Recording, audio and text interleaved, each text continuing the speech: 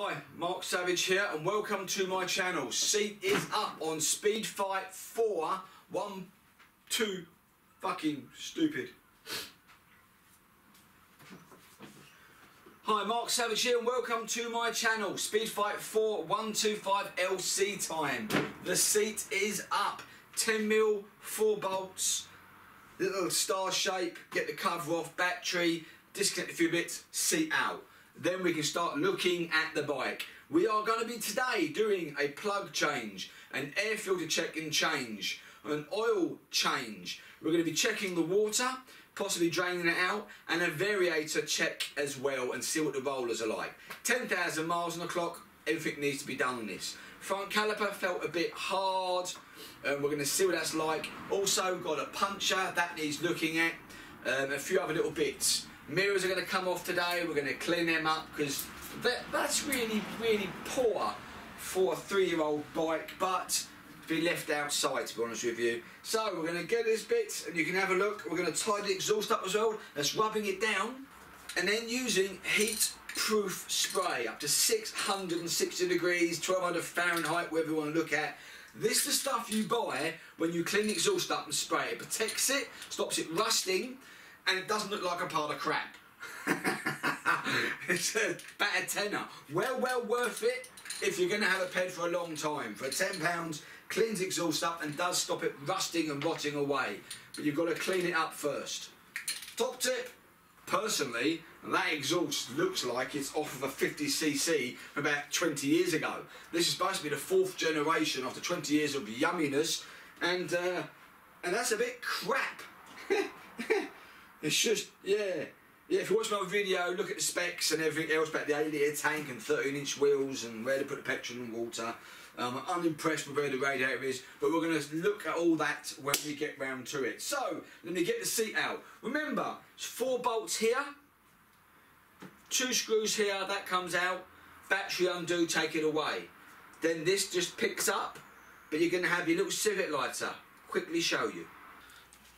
These are just 10mm, 2 bolts here, screws, bolts, whatever you're going to call them. These are just really simple, but you do need this star-shaped screwdriver. I don't know why they still do it, because you need to get these out. You know, why I didn't just make them Phillips? Made it a lot easier for anybody who wants to do anything to the bike. But I guess that's what it's about. Use the bucket for the right reasons, and there's your battery, and literally take that off and we're going to pick it out.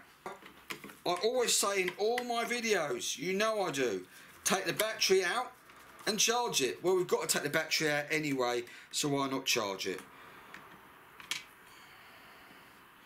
Put the actual screws back in the holes they were there from. He says nice and easy without dropping them anywhere. Oh, it doesn't want to go back in, does it? Here we go. Stop that touching. Doesn't really matter. Take the positive off. Plastic all around here, so you're not going to touch any metal. Don't want it sparking at all, do you? There's your battery. Now, when you do lift this out, feed the wires through here. Remember what I've said about here, okay? There's going to be just a little plug here. Just give it a pop and pull out. And there's your seat out. Look at that, nice and simple. Battery will go on charge. Look at this, not a carburetor. So this is an injection system here. So there's not a lot you can really do with these. You can take it out and push it around if you want to, but I'm not going to suggest you do that. And the plug's going to be somewhere in here, just in the corner here. So we're going to get the plug out and give it a change, and then just generally tidy up and have a look around. Injection systems are great bits of kit. Don't need servicing like you have to with the carburetor. On the downside, a carburetor starts to fail, you can clean it and everything else. Injection system goes, it's just another injection system. They're just plug and play systems. Lots of money. There's not a lot you can do with them. That big ECU unit on the top, you're going to cost a lot of money. So we know it works, we're just going to give it a good clean and sort out. As I said, here is your water for your reservoir tank. 2 main fuses for the start, and you've got your other little set of fuses and stuff just at the back here. So far so good. Oh my God.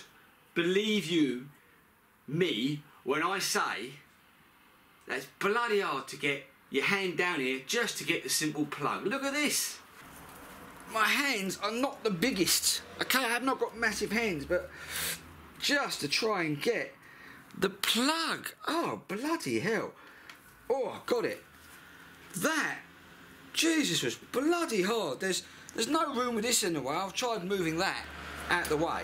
They did not make these with any intention of you working on them. Believe you me, that's hard. I mean, even getting the other little, that's pretty shit actually. That's been in there a very long time. 10,000 miles worth. It is an ordinary plug as well, it's not iridium.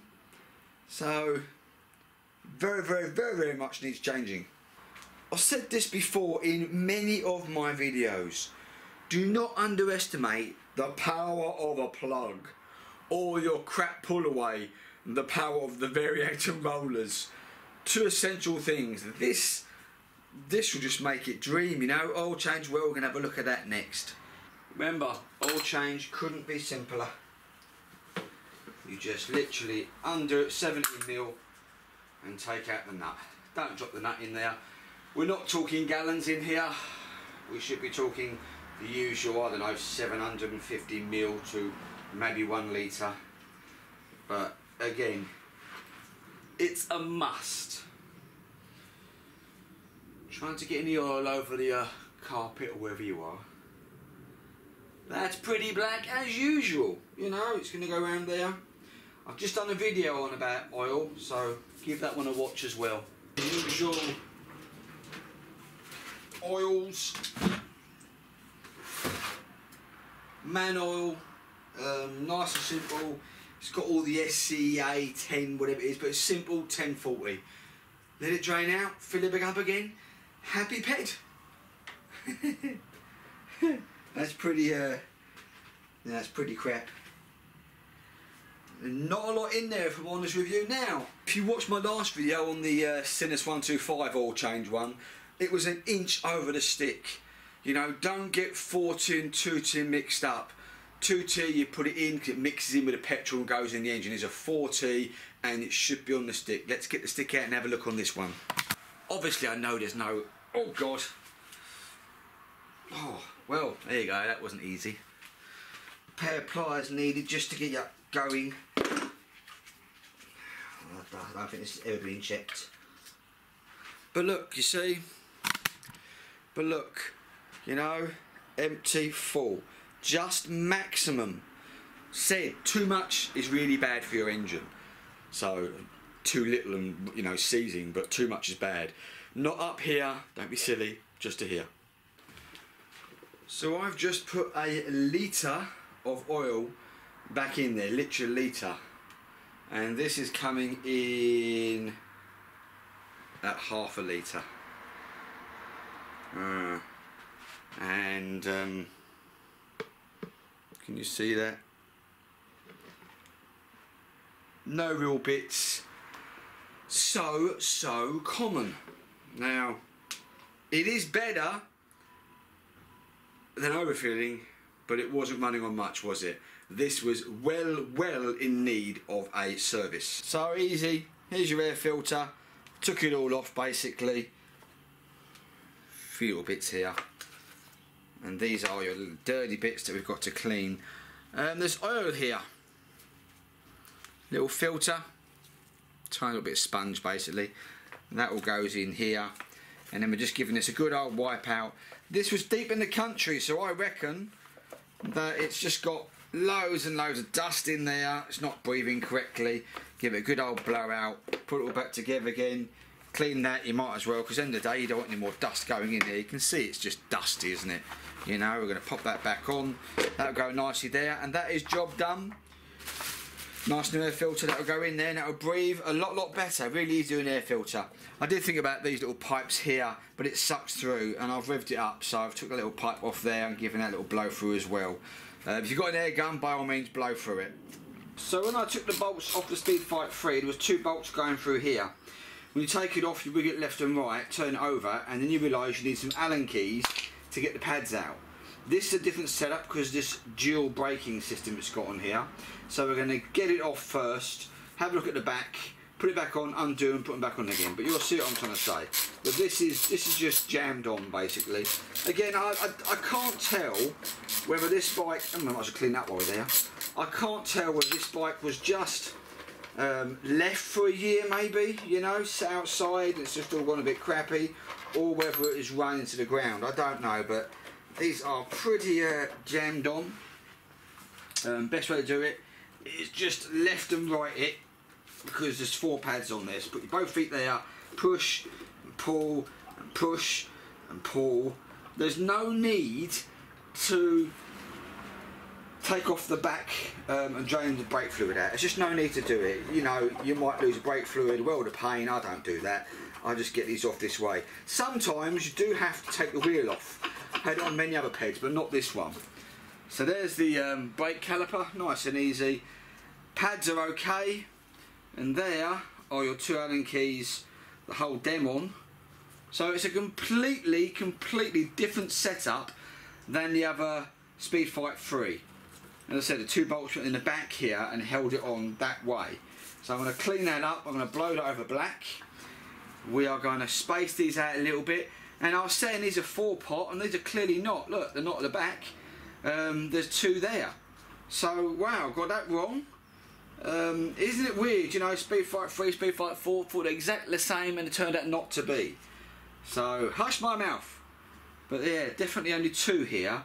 The Speedfight 3 seems well overcomplicated, having definitely 4 pots. Right, leave it with me, let's undo these and show you in a second what I'm doing. Okay, not funny at all. There is actually 3 pots, 1 here, 1 here and 1 back here. And that's fixed, so now you can see a nice gap between there. I've cleaned all up. This is a screwdriver here, bloody hard to get hold of. This is an Allen key, that side there, bloody hard to undo. I had to put it back on, unscrew it, and then take it back off that way, and same as that one, you just couldn't get the screw in there to get it in there. However, all cleaned up nicely, still some good meat left on them pads, they're all pushed back, which is great. Don't think that they're going to be clean, okay, because they never are. So get some brake cleaner, clean up the discs, okay, that's what we're going to do next. And then we're going to clean up the rest of this, spray it up, and then put it all back on again. But yeah, not as easy as I thought it was going to be with this triple thing, but look at that will go on very nicely now, won't bind, push them all back on again, and we'll have a nice brake system. So just remember to clean everything up, spray what you need to spray. 2 clips there. But yeah, that's job done.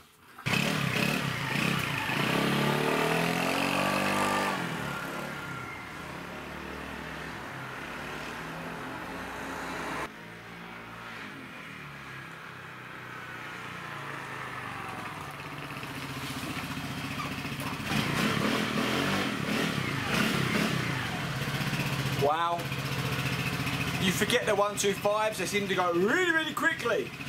But it does get to 60 miles an hour like it says quite quickly and then peters out. But it doesn't mean miles to the gallon. Runs, looks good, happy days. Okay, now it needs some spit and polish. I'm actually really impressed with them lights. They are quite nice. Bit of spit and polish, I've got to sort this out. I don't know what to do with it. I've sort of just dabbed some paint on it for the time being, just to lessen the whiteness of it. I don't want to spray it black.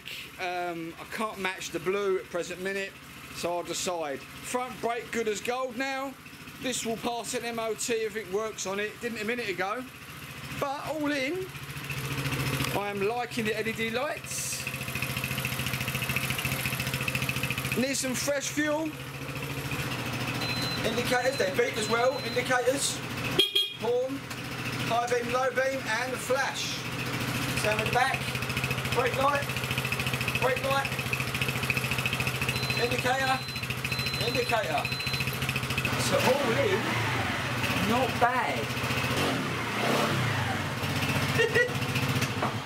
Right, I will now wash this, polish it, have a look at the side out in the daylight, see what you think. Front brake felt a little bit spongy. Again, I just think this has been laid up for a while.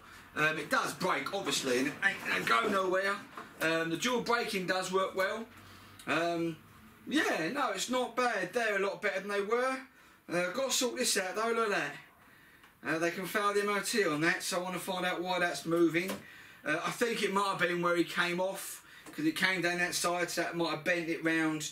It's not too bad. Let's give it a good old clean and have a look. Thank you so much. Please like, share and subscribe. I'm out of here.